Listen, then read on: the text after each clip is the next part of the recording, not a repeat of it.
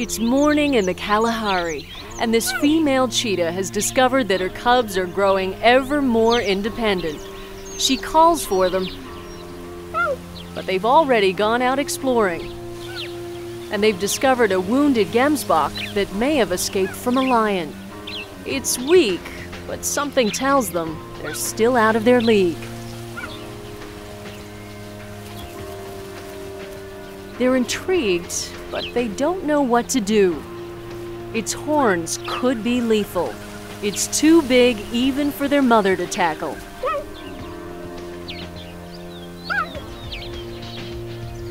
Eventually, their curiosity satisfied, they heed their mother and leave the Gemsbok to its fate. Young male cheetahs like these often team up together, whereas female cheetahs live solitary lives unless they have cubs.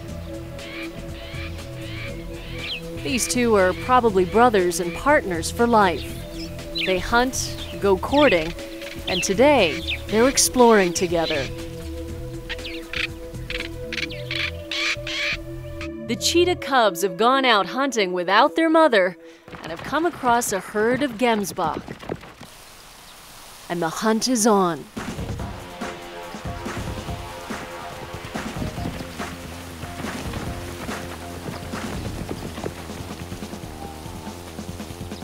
They've caught a calf, but they're about to find out that, like their own mother, the calf's mother is fierce when her offspring are threatened.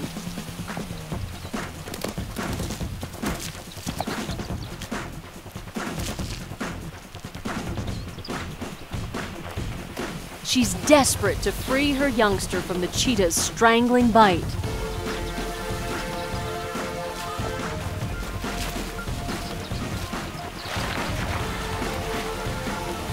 The calf seems none the worse for its adventure.